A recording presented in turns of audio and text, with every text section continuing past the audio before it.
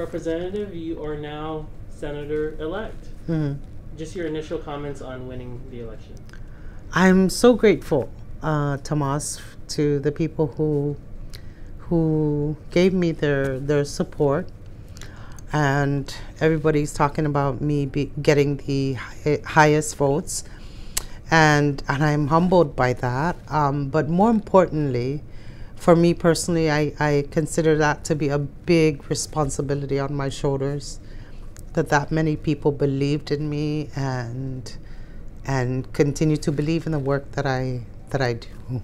So I'm very, very grateful. Excuse me, I'm trying to get over a cold, but I'm very, very grateful, honestly, to the people who gave me their votes on, whether it's early voting or election day, and I hope that they continue to support the cause. I have thrown my endorsement to Arnold Palacios, the tandem of Arnold Palacios and David Apatang. And I hope, I'm asking the supporters not to abandon the cause and continue to support me in this endeavor that I have already thrown my support to Arnold and David Apatang. And are you pretty confident with the coalition that the independents have built with the Democrats? You yourself. I'm optimistic. I'm very, very optimistic about that. As you know, elections can go either way, but I do have the greatest optimism and confidence, cautiously confident that they will be the winners on November 25th.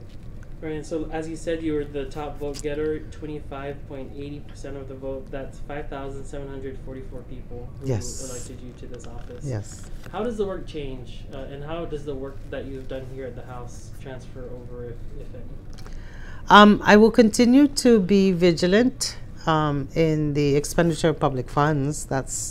I've committed to that cause. But so now I want to transition a little bit. When I go into the Senate, one of my biggest priorities is try to bring in investors, and I do have contacts in Japan who have expressed an interest in coming over to invest in the CNMI once all the after effects of COVID and they're somewhat recovered globally from the recession. They have expressed an interest to come over. So I'm hoping that will materialize. And the Senate is smaller in terms of its size. How do you think your work is going to be different now that you won't have more than a dozen people around you? I don't anticipate it to be much different. We have caucused. We had an initial caucus meeting to form the majority in the Senate, so I'm hopeful that we will treat everyone fairly. It's all I ask for. It's all I've ever asked for, is that we be given the equal opportunity to make changes in the Commonwealth. And that caucus is made up of who?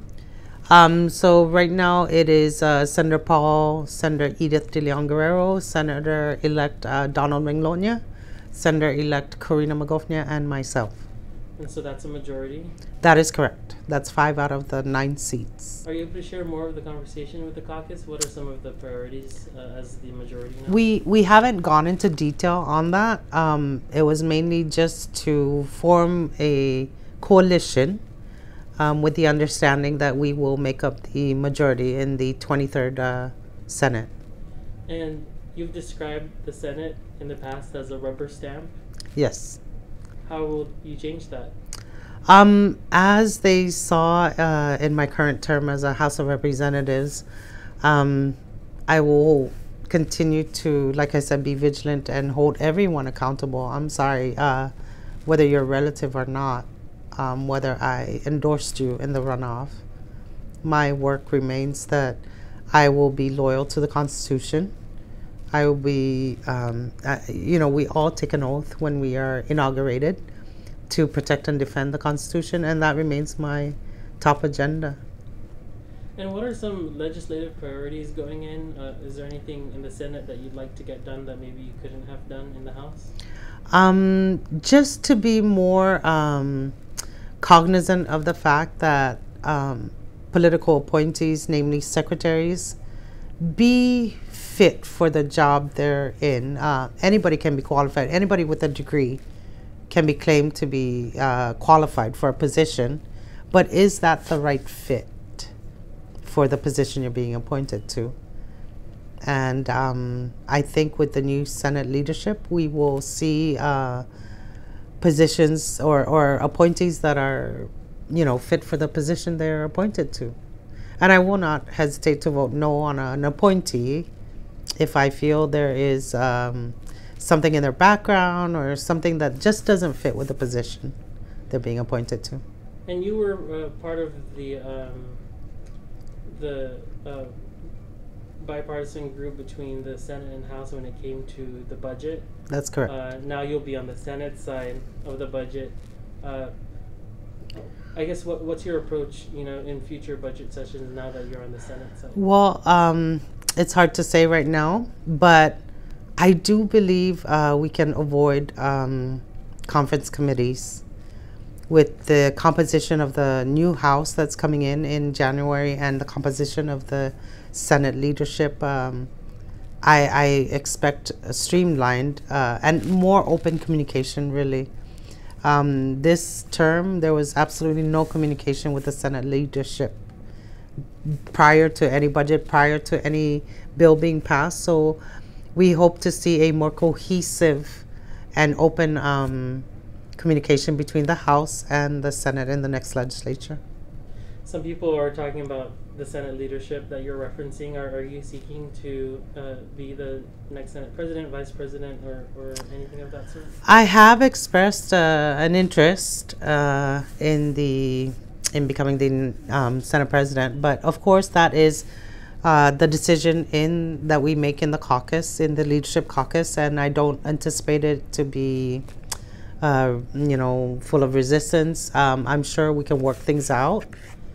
I'm hopeful for that. And why do you want to be Senate president?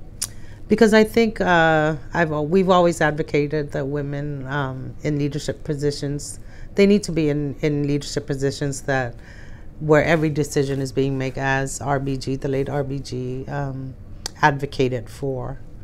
And I think it's about time that the Senate has a female senior leader.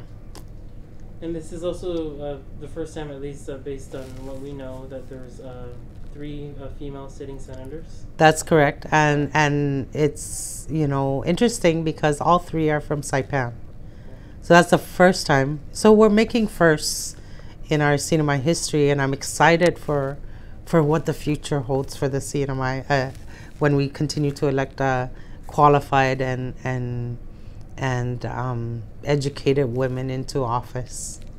It really gives me such excitement. All right, Senator, elect, that's all the questions I had. Is there anything else you want to add to the public watching? Other than just asking them to please go out and vote for the runoff elections, and I asked them to continue to support me. I have endorsed Arnold and Dave, and I hope that they will follow my lead. All right, thank you. Thank you.